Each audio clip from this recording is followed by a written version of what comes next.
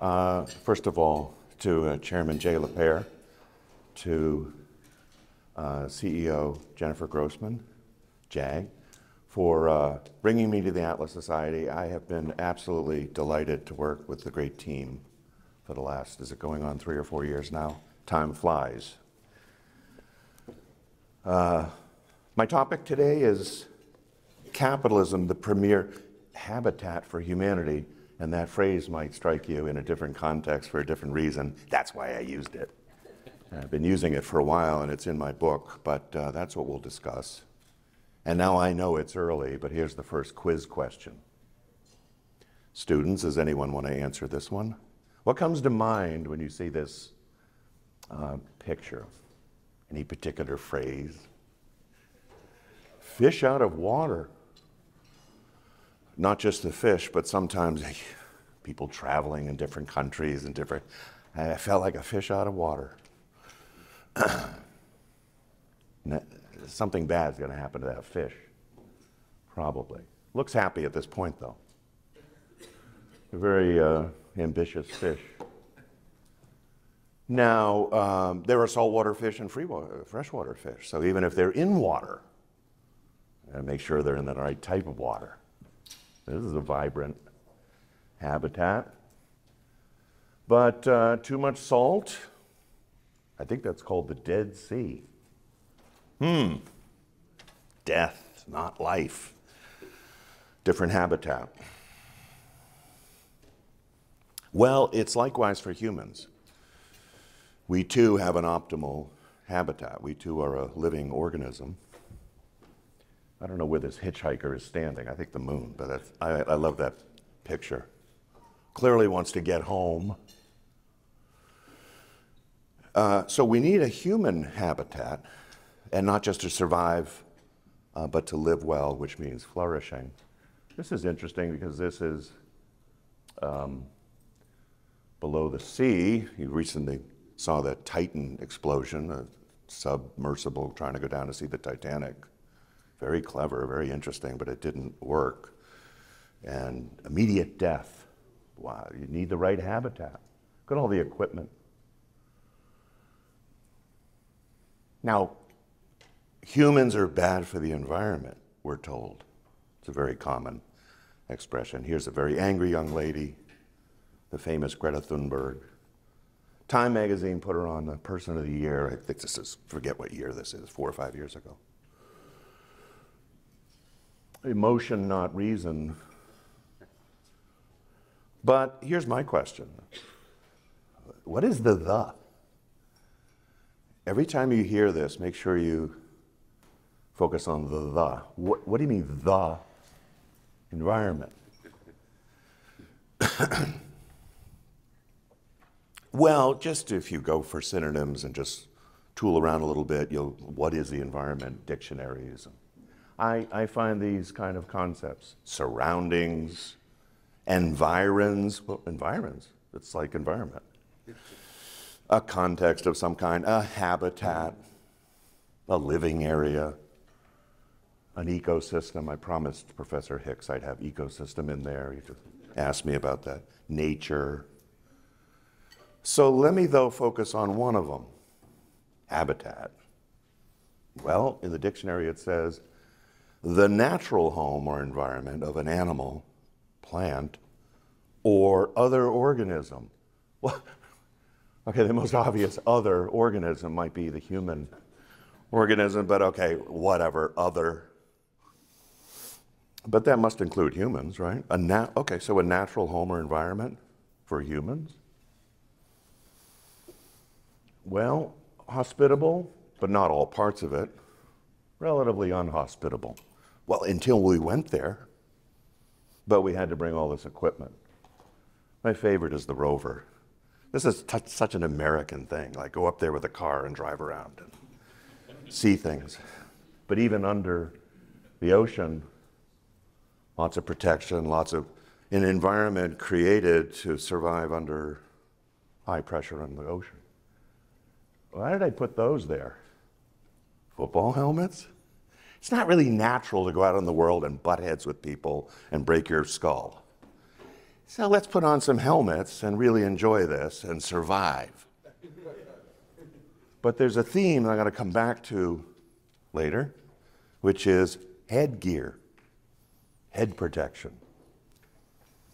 It's really what these things are, right? These helmets in all these various contexts. Something about the human head needs a special habitat. What could that be? I show this to students sometimes when we're talking about environmentalism.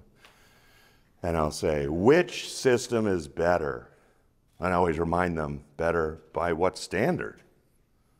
You can't just say good or better. You need a standard. Is it prosperity? Is it life? Is it longevity? Now, on the principle of carbon footprint, North Korea is superior. Because there's no footprint, there's no electricity, so it's the better system. But if you care about human well-being, survival, and flourishing, you might want some electricity. That's all the lights. That's Seoul. I don't think you can find Pyongyang, capital of North Korea. At least not, well, there's a little spot there. So just on that kind of imagery, wow, there is a peninsula occupied by the same kind of people, but a different political economic system, and one looks somewhat inhabitable, like the moon. Detroit, if you look on the internet, Detroit before and after, it's very, very disheartening. Detroit, you know, when the cars were dominating the city. Before and after, looks like a war zone here. The train station, the Michigan Central Station in 1923, and then what it is now. The famous United Artists movie theater, look at the opulence on the left and decay. Now, all industries rise and fall. We're not expecting things to be preserved forever. Industries change, but nothing to be done with this, nothing to be refurbished, nothing to be torn down with something new. Why is it still there? No motivation to improve it, change it.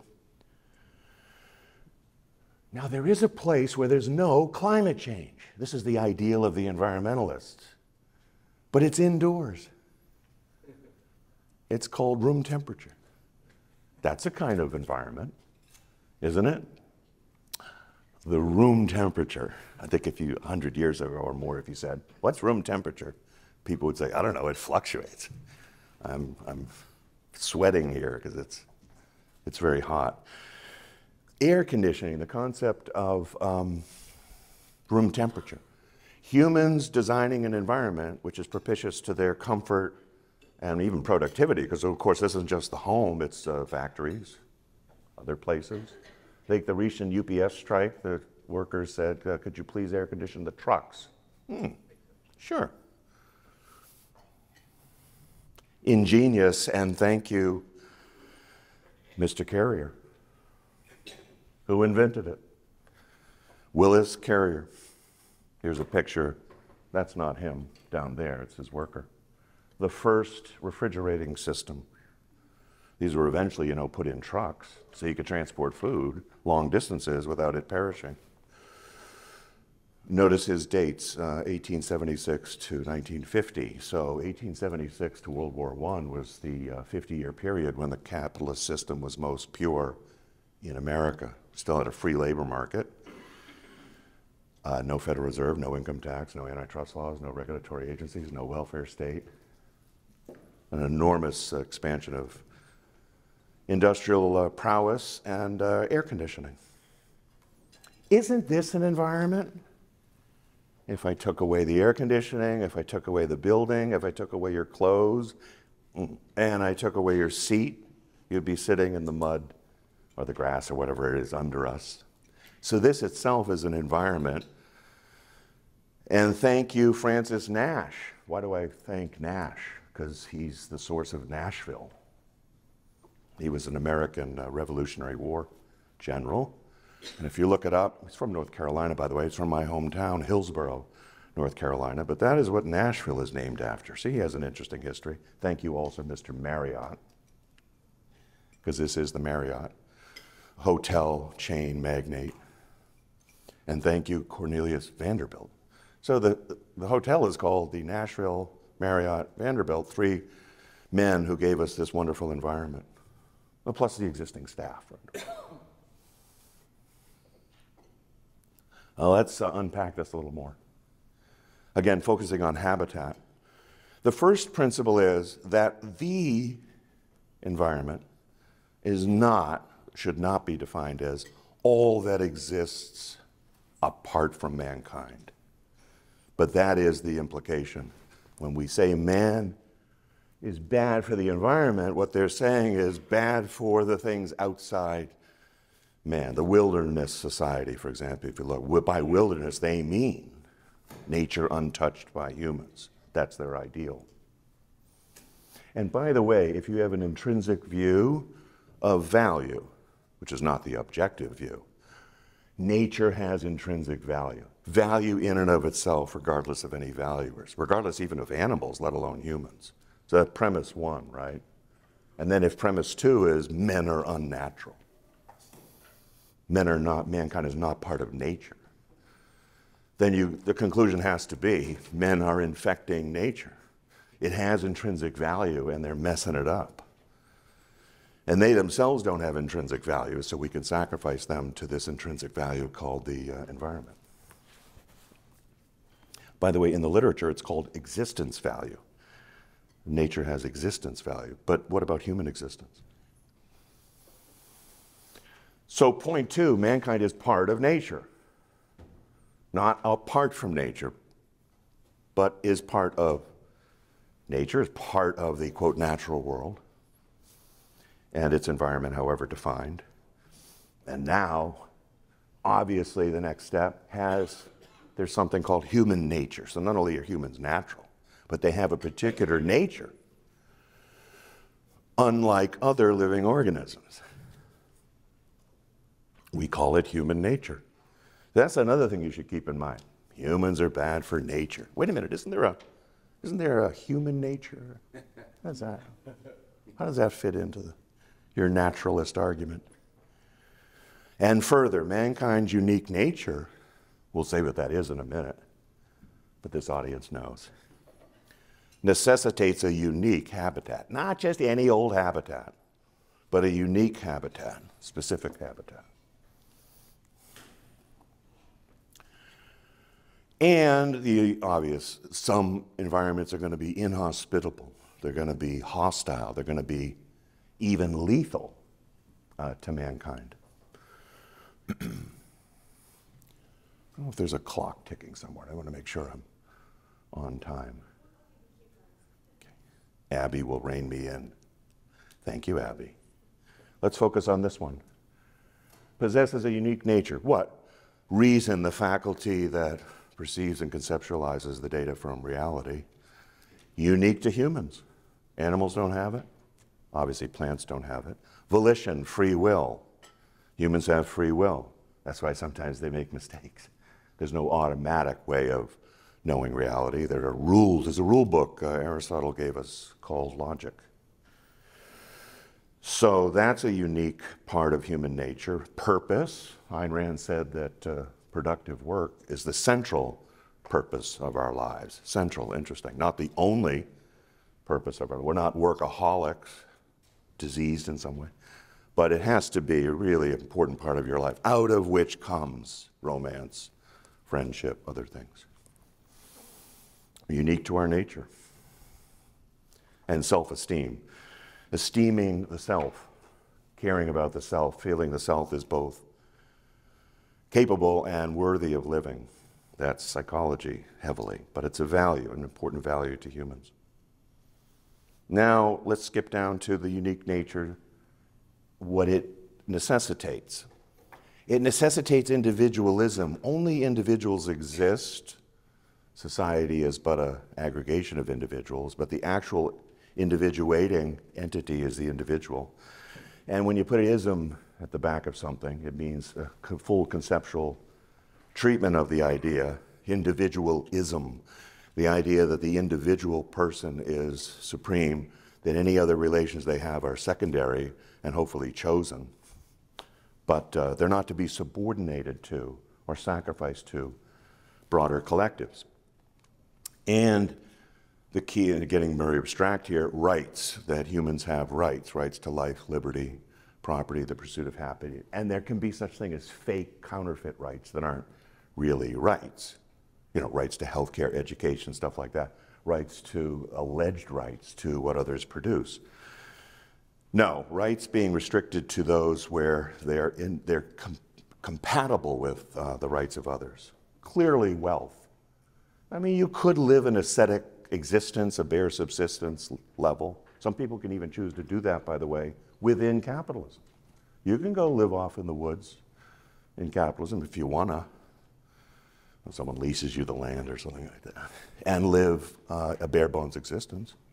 Interestingly, when you're under socialism, you can't live a capitalist existence, but you can go the other way. But wealth, most people will say an important necessitating feature. It gives us comfort, it gives us leisure, it gives us health and wealth, health and longevity. And then the system, capitalism, which I'll talk about more. Capitalism is the unique habitat, unique to humans and human nature. But I'll elaborate on that further. What about inhospitable environments? The record is clear. The dark ages are called dark for a reason. Think of North Korea, but all over the globe. Dark in the sense of reason under assault. Dark in the sense of an afterlife as the primary, not this life. Dark in the sense of be an ascetic, prize suffering above joy, be a celibate, be chaste, sex is dirty. Collectivism. I mean, collectivism does go back to Plato, but the modern form of it is the collectivist states of the Soviet Union, China, Cuba, and elsewhere in the 20th century. And statism, which I'll elaborate on a little bit, the state as primary. Not just the collective. You know, you can have collectivism where it's not a state, but it's a collective, and it still mandates, you know, sacrifice of the members of the group. But state is when you wed that to government mandating it. Uniquely inhospitable. I mean, just read Rummel, R-U-M-M-E-L, 1994. The book is called Death by Government. Very stark, very straightforward. And using the archives that had been released from the Soviet Union 3 years earlier, and chapter and verse and full metrics and data on all the people that have been killed under communist regimes since 1917. It was about 120 million. And the biggest killer was China, Mao's China. So he documents it, it's on record, nobody can dispute it. It was real socialism, the mock debates of a couple days ago. The Black Book of Communism is another one from Harvard University, 1999, another thick documentation of how governments kill people. But governments of a particular kind, statist governments, anti-capitalist, avowedly anti-capitalist governments, clearly inhospitable. And not just depriving people of sustenance, forced famines and things like that, but imperialist wars and other things that kill people. Now notice in this is her definition, Ayn Rand's definition in the 1967 book. Notice how it captures some of the things I've been talking about. She says, capitalism is a social system based on the recognition of individual rights, including property rights in which all property is privately owned, unquote. First thing I want to stress is social system. I don't think we pay enough attention to this. Why didn't she say economic system? Why didn't she say political system? Social is the broader context, I think, the broader concept. Within our society, within a social system, we have not only families, businesses, but also government and other institutions. So her suggestion here, capitalism isn't just about Wall Street, where I picture her on Wall Street. I love this picture. There she is on Wall Street. Right behind her is, right over her left shoulder is who? Do you know? George Washington. What a great picture. So that's in front of the Federal Building. But that is Wall Street. I also like the picture because right across the street, I used to work. at 48 Wall Street at the Bank of New York, founded by Alexander Hamilton. Lots of interesting history. Capitalism, or she says, it is the basic, now get this now, metaphysical fact of man's nature. That's what I'm stressing, man's nature. It's the connection between his survival and his use of reason that capitalism recognizes and protects. In a capitalist society, all human relationships are voluntary. Men are free to cooperate or not, deal with one or not, as their own individual judgments, convictions, and interests dictate. They can deal with one another only in terms and by means of reason, by means of discussion, persuasion, and contractual agreement by voluntary choice to mutual benefit. But this is also very apropos, and actually more directly apropos to my talk. Man is the only, this is from the New Intellectual, for the New Intellectual, 1961. Man is the only living species who must perceive reality, which means to be conscious by choice. That's my point about volition. So reason, but also volition. But he shares with other species the penalty of unconsciousness, destruction. For an animal, the question of survival is primarily physical. You know, they have instincts and stuff, which we do not. For man, primarily epistemological, reason.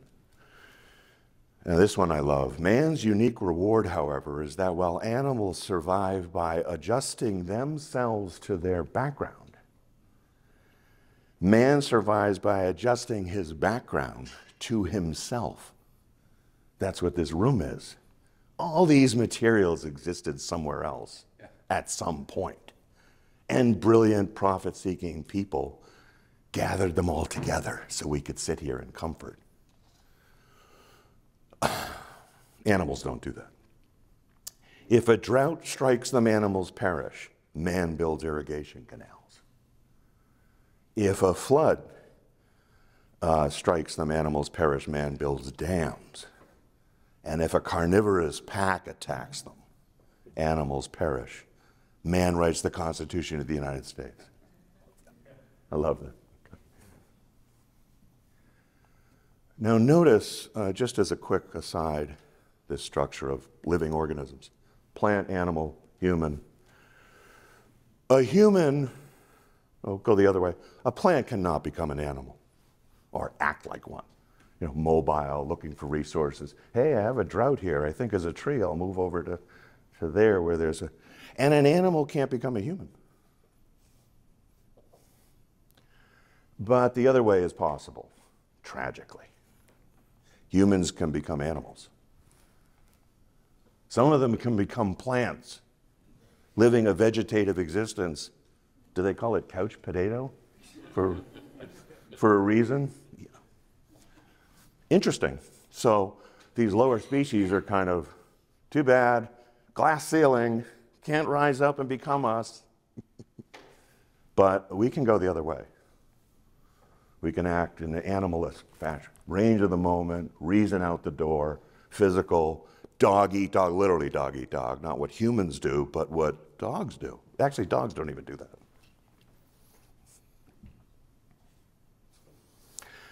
I think this is actually in your packet. So I gave you this, it's at the back of your handout. I wrote this about 4 or 5 years ago. Mostly because I've been repeatedly asked, this capitalism thing, isn't it just for capitalists? You're advocating this system. It sounds like a system that benefits some subgroup, because a capitalist is, a Wall Street banker or the owner of the means of production. And you know that Ayn Rand titled her book Capitalism, The Unknown Ideal. So she didn't shy away from the word, nor in her ethics, right? The virtue of selfishness. I mean, she was a very much in-your-face type approach to these terms, but for a very good reason. Challenge the underlying premises. So what about here, though? It does sound like a system of the subgroup. And that's where you get things, by the way, like crony capitalism. Why don't they call it crony socialism?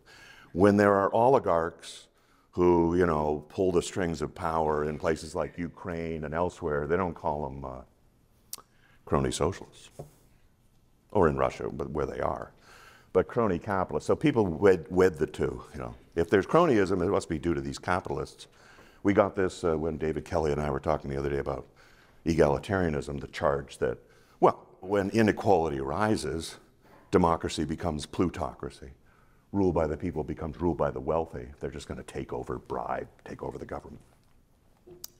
It led me to look at the word. The etymology is just the exploration of the origins of the word, and I found something I did not know. I learned this 4 or 5 years ago. It's based on caput, the Latin for head. And the word itself wasn't coined until 1850. That's pretty recent. The word capitalism wasn't even used by Adam Smith, the great free market founder of political economy in 1776, not even by Marx. Marx, who wrote the Communist Manifesto in 1848, he didn't ever use the word capitalism. He sometimes said the capitalist mode of production. But Louis Blanc, a French socialist, was the first one to use the word capitalism in a derogatory way. 1850. So this essay, you might enjoy, goes through the history of the word, how it was used, the various famous books that started using it, and if you did a chart of it, it just takes off after the turn of the century. There's not much, there's a little bit of it in the 1880s and 70s, but so both the word itself, but the idea, there were words like capital, that was ways to create wealth, they were assets, and then capitalist was the owner of these things. But as on all things, when you have an ism, it means a broader ideological conception of what the heck is going on. But what I try to stress here, I'll just summarize 2 paragraphs. Ayn Rand argued that reason is our main means of survival, that brains and not brawn are the primary source of wealth creation and flourishing. She demonstrated why human intelligence and productive prowess must be free if they're to function properly. But then at the end I say, the etymology of capitalism, the origin of the word, integrates seamlessly with the system to which the term refers. Capitalism is a system that respects the mind, frees the mind, is based on the mind, is driven by the mind, the head. There's no better name for the system of the mind than capitalism. So don't be shy about using the word capitalism, and try to remember the root and relate it to Ayn Rand's point about, that's what I meant about the headgear, by the way. The football helmets, the space helmets, the head. By the way, all sorts of words. Cap, the baseball cap. Capital of a city, head of a, capital of a country, head of the country. Even chapter and chef have their origins in heads of things. Captain of a team, decapitation. You get the idea. This is from this. I think you got Pocket Guide to Capitalism in your handout, so this is on page, I forget what page. Here's, I call the pillars, I'll go through these quickly, the pillars of capitalism, and then corresponding pillars, if you want to say, of its opposite. Now, I use the broader term statism, but that incorporates all forms of it, fascism, socialism, communism. But working from the bottom, you could see how it's more philosophical at the bottom and more political at the top. So truly in the sense of roots, that the roots of capitalism are reason and objectivity.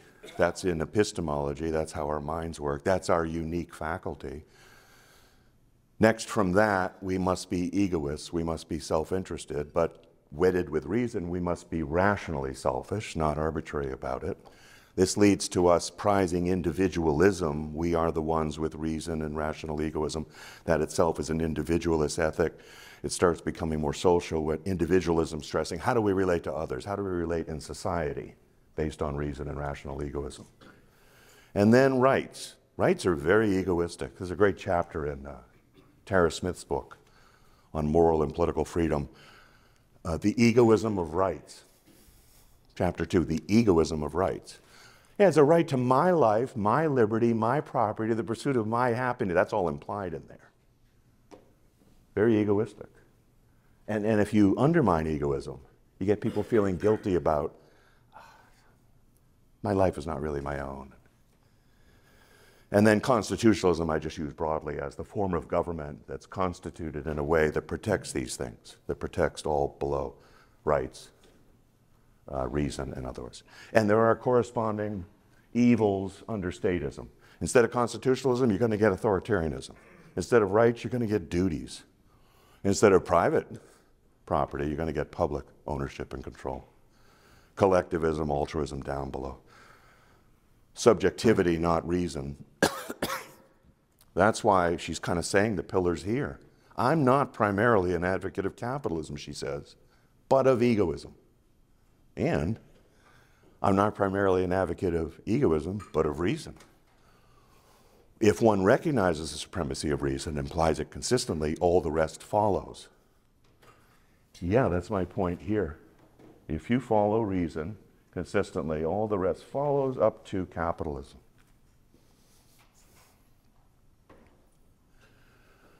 Now, I think this might be helpful. It's a little technical, a little too much for the morning, but a simple 2x2 matrix of how to classify the 4 most famous systems, including capitalism. What do I have? Ownership and control. By the way, this would not really be doubted by even a socialist. They want public ownership of the means of production. They say that, right? Abolish private ownership of the means. So I put 2 axes, ownership and control.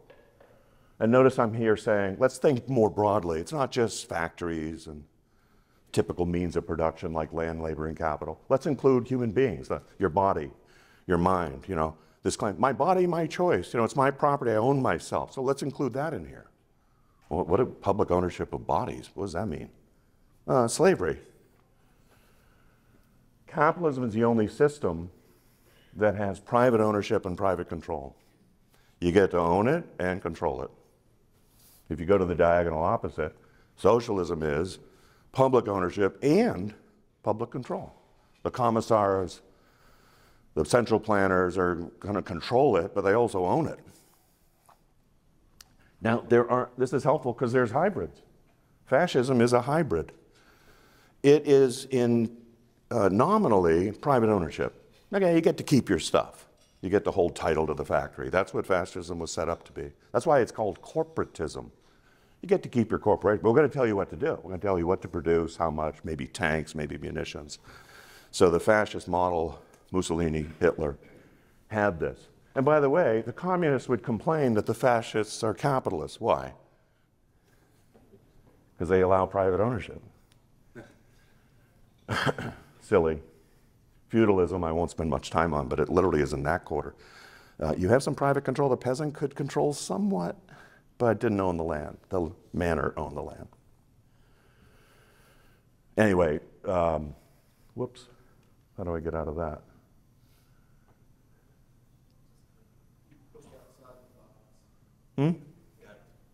Oh, it just happens on its own. Technology. The AI in there is saying, stupid presenter doesn't know. One way of interpreting this, by the way, is we are moving from capitalism to fascism. Because even Bernie Sanders doesn't say nationalize industry, and Elizabeth Warren, right? They're advocating for more controls. So, you know, just how you can use this, that's fascism, actually. Now, if China goes from socialism to, you know, allowing more ownership, they might be moving toward capitalism, but they might be moving there, which means the 2 systems are converging in some way, possibly. Well, this chart has been shown before, but I wanted to show you, this is per capita GDP, how amazing it's grown. But sometimes this is just collapsed into one line, which is actually kind of improper because it doesn't distinguish the more or less capitalist countries in the mix. So some of these, I got China, Brazil, Mexico, Argentina here. So they do spectacularly well the more capitalist they are. You can even, if you look closely at this, detect Germany and Japan plummeting during the wars. And by the way, around Adam Smith's time, if you look closely, the ones that are pretty much the same bunched together here, the United States, Germany, Mexico, and I forget the other.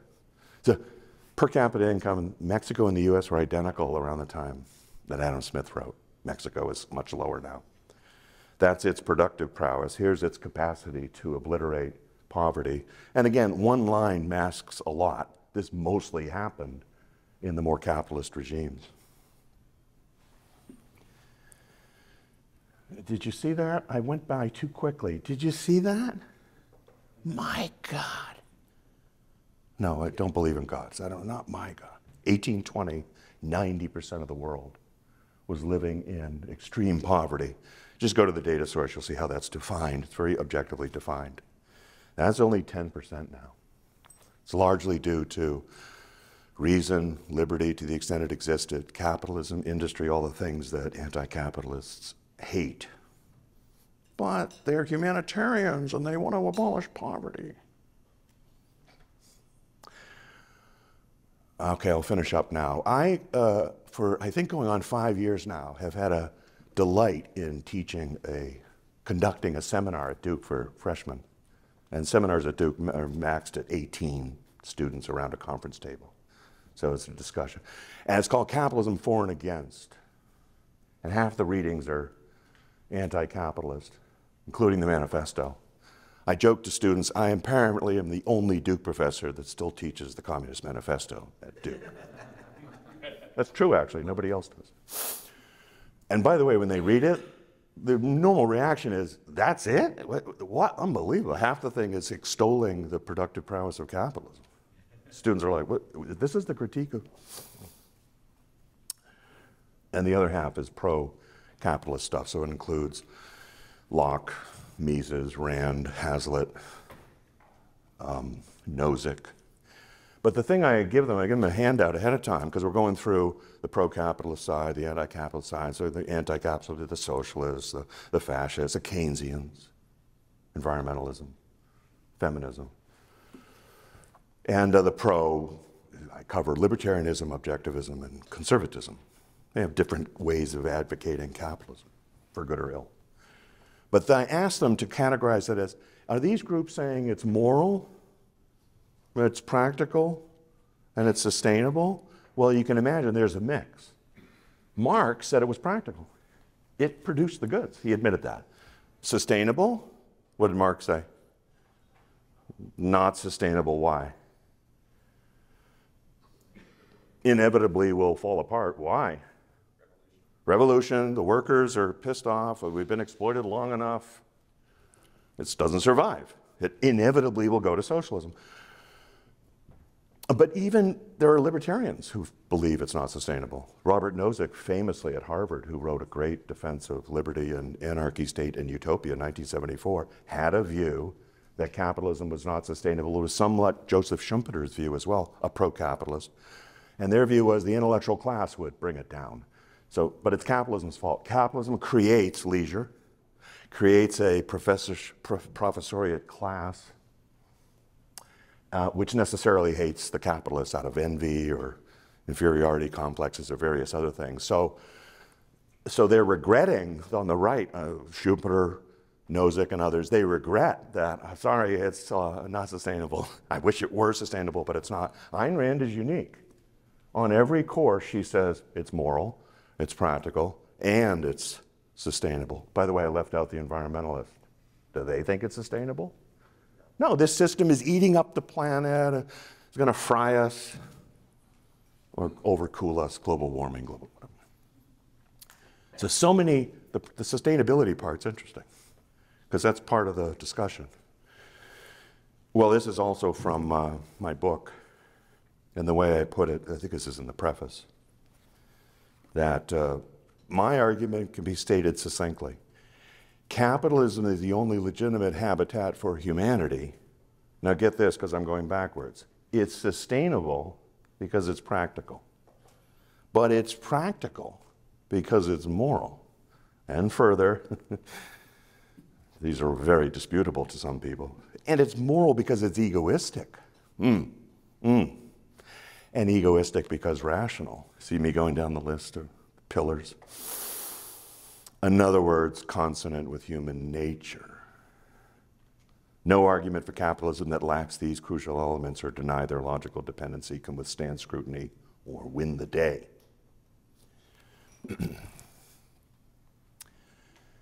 That's it. That's my talk, and thank you for attending. I'll take questions now.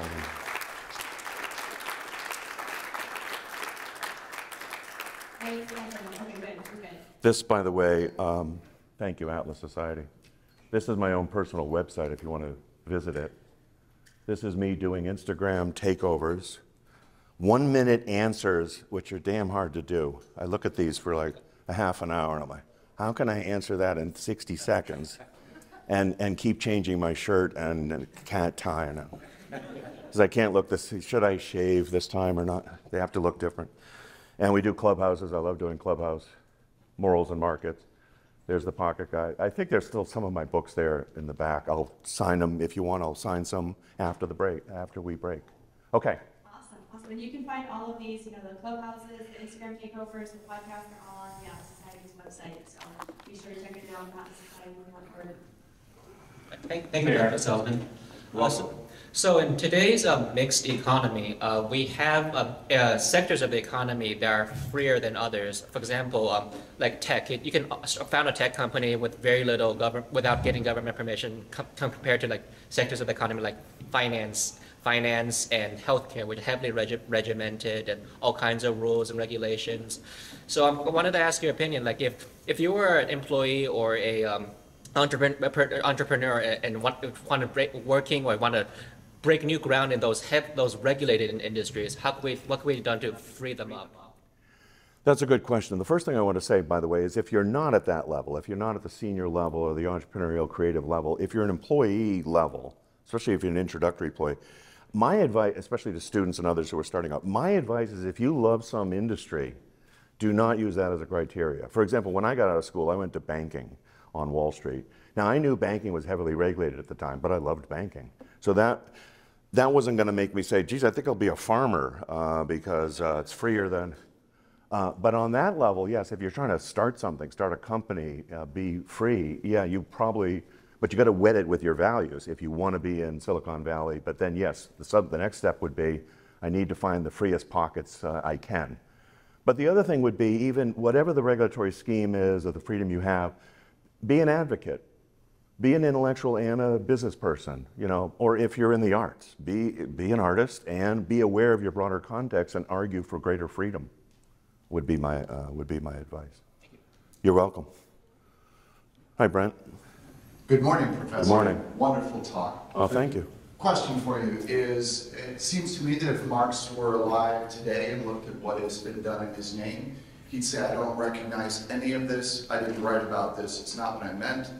But if he looked at the United States, he might say, this looks familiar, because it seems that we are moving on the path that he said was determinist. And I'm just wondering, it seems though that he might have had a couple things wrong. He might have been confused about how much man might enjoy the violent part of the transition, and he might have been wrong about our nature. In other words, perhaps he should have read Hobbes and anticipated Freud. And I'm just wondering what your thoughts are about, is Marx right about the inevitable movement away from free market towards collectivism? And if so, did he get anything wrong? What do we do to reverse it? Yeah. He got many things wrong, but on the inevitability part, any social scientist who says any kind of human endeavor is inevitable is fundamentally questioning what attribute? Volition, right, free will. So on that alone, he just got the wrong premise, the things are... By the way, his inevitable chain, feudalism, capitalism, socialism, it just stopped at socialism. Conveniently, nothing comes after socialism, although someone described it from the Soviet Union once as the sequence was feudalism, capitalism, socialism, alcoholism. So it did have a further extension that wasn't. But no, I think if Marx were honest, he isn't. Even when he died in 1883, that's about 40 years after the manifesto, him and Engels were looking around saying, my God, the workers are improving in their living standards. Real wages are going up in the United States and UK. They didn't drop their theory. They moved to evolutionary socialism, not revolutionary. Not revolution by bullets, but ballots. That's why they switched, by the way, to democratic socialism. That's why the Brits came up with the idea of evolutionary socialism. We'll do it gradually. We'll have people vote for it and vote for the welfare state. So that's kind of how the transition went, but much more could be said against Marx, but I'll save that for another time. Hi. I am loudly applauding your approach. Okay. I have never been comfortable with The word. the right, and even our founders, arguments from our founders, are basing rights on God-given. Right. And They do. if one is not theological, Right. it undercuts their underpinnings, and there's not been a good way to talk about it. Right. But I was exposed to Maslow's ideas long, long ago, and they seem valid. And to approach it from the requisites of human nature, Yeah. what do we require, is a much more rational, fact-based basis. And I could leave out rights entirely. It's just, what does human nature require? The quotes you gave us were admirable, but they are on a theoretical, very Yes. broad level. Agreed. Yes.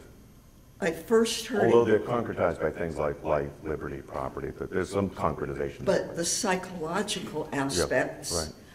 Eric Daniels referred to this briefly a year ago in a talk toward the end, and I went, bingo, you've got to write the book to come at socio-political economic organization from the psychological end of what do humans need to flourish. And Question? I challenged him to write a book, and I would like, Okay. which is on the get around to it list, he said, so I would Okay. like to extend the same, Ah. approaching from the avenue of psychology, and if Okay. you I want a will- psychologist to work with, Okay. her name is Joyce Schulman, and she'd like to do it. So I have a book project I've been assigned. Thank you, Linda. There is a small section, I'm kind of proud of it, because I don't think it's been done before. There is a small section, there's a chapter in here, the psychology of capitalism. And so, my theme of social is broader than just, economic. So the sections are the politics of capitalism, the economics of capitalism, the morality of capitalism. But I decided to put something in called the psychology of capitalism. And I think it's very important, I've talked to some of you about it in private, that certain people are uncomfortable under capitalism. So even if you get the economics and the politics and the morals right, some people are psychologically nervous, phobic about why? It's a dynamic system. Since you have a living, you have to make choices. Yes, you can buy insurance, but there's no social safety net. There's no nanny state. You're supposed to be a grown adult. You're not a large infant. So there are psychological requirements of a free society, which will bring it down if people aren't psychologically healthy. The question is whether capitalism promotes psychological health. There's lots of critiques out there that say capitalism makes us crazy. We're affluenza. Did you ever hear that? Not influenza. Affluenza is a preoccupation with being wealthy. That's a disease to some of these people. Or the tyranny of convenience. It's the title of a book. But capitalism definitely promotes mental health and is based on mental health. So read that chapter. That's the closest thing, Linda, to what I'm doing on it. You're welcome. Short question, please. Try to get to the last two. Thank you. At the beginning of your speech, you spoke about work being a central theme of productivity in life. There is a demographic in the marketplace right now that considers work as an auxiliary activity to the self.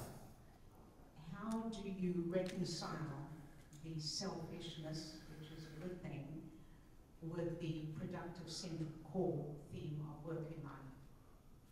Yeah, if I have you right, I have seen this phenomenon of we should not have work as the central purpose of our life, but leisure. It's a very common theme among the young. If this is just an issue of the young not yet figuring out what they want to do and delaying it a little bit, that's understandable. But I think it is a fundamental flaw to say, I'm going to place leisure and, friendship and, Instagram above working for a living. I've often thought working for a living is a great phrase because it's living. You're not really truly living unless you're self-sustaining. So a person who doesn't have productive work at the central core of their life also, you know, they might be dependent in some way on what? Parents? What is this phenomenon of living in my parents' basement? Is that because they don't work? I mean, that's not a human existence. It's a sub-level existence, actually. It's the basement. Or when you're in a cocktail party, you say, what do you do for a living? I love that.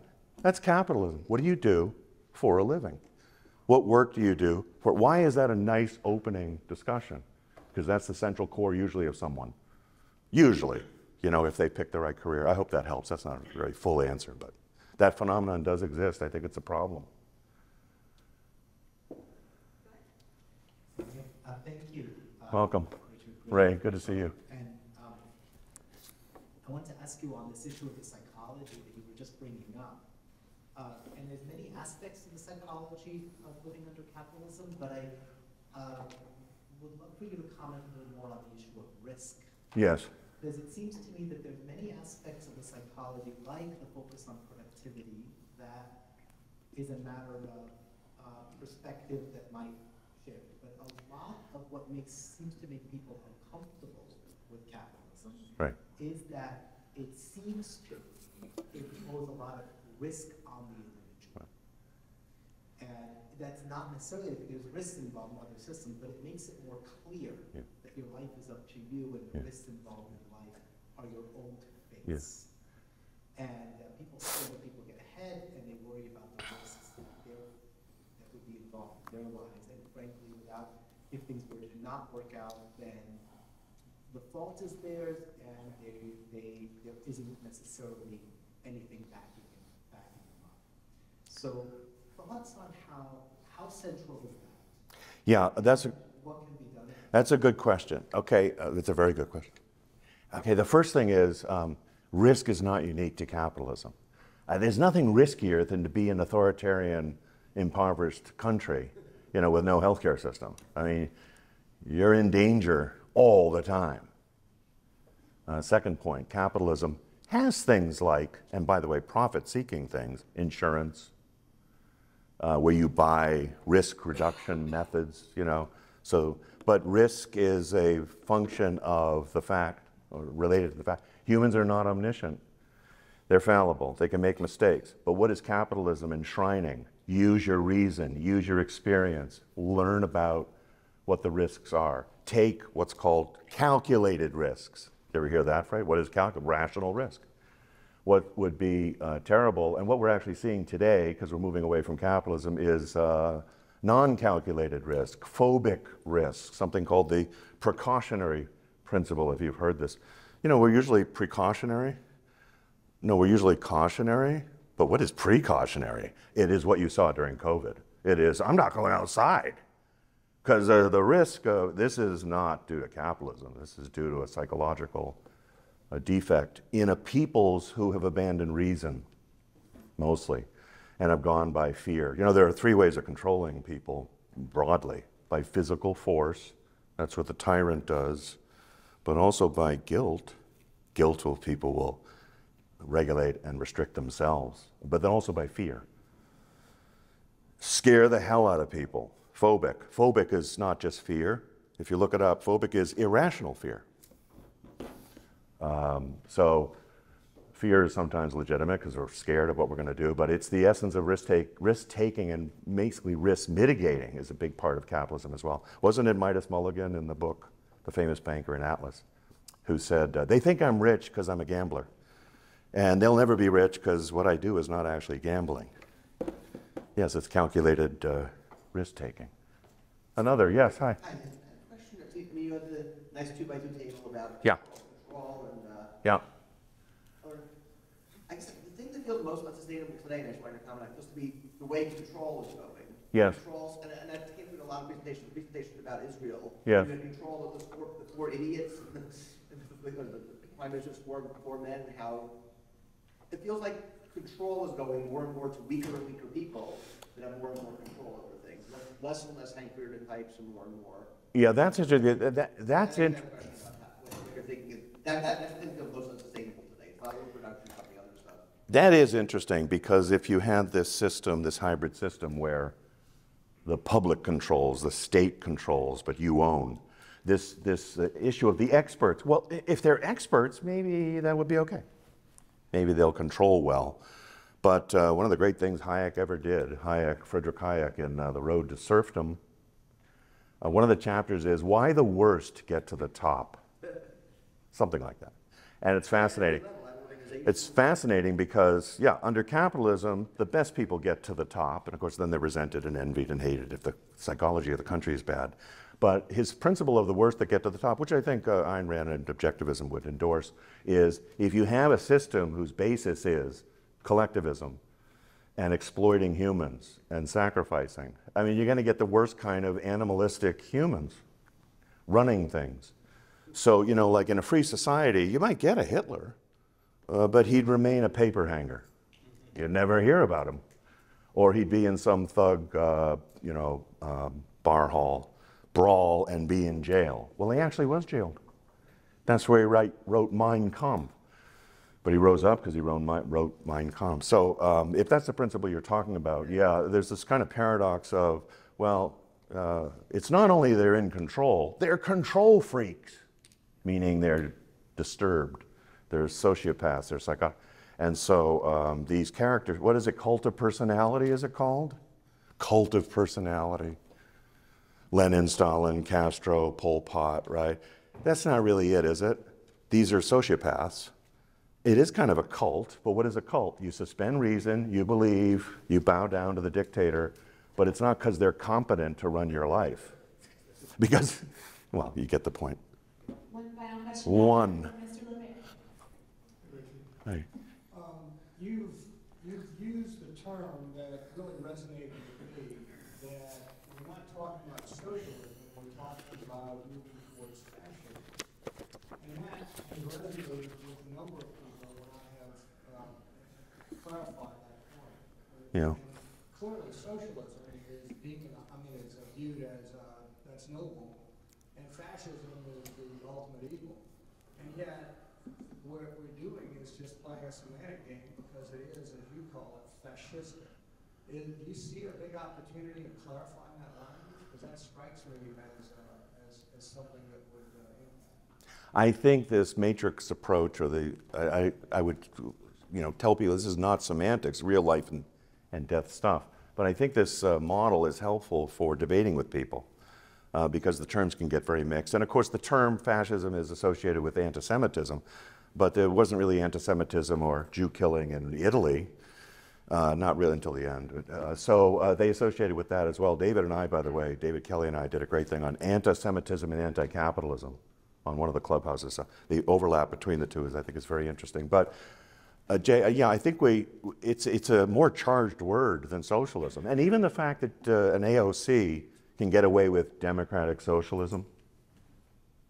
Is there a democratic fascism? Why would that term not go over well? But democratic socialism's okay.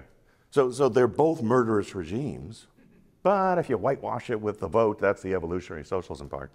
And so they would never go for that. So why do we let them get away with democratic socialism? If you vote yourself into tyranny, why is that any better than a coup or a push? The other thing that might be worth stressing is, and this helps us distinguish from corporate cronyism or crony capitalism, they called the Italian version corporatism for a reason. The corporations remained in place, but they were told what to do. Now here's the other important thing though. The corporations had to be big.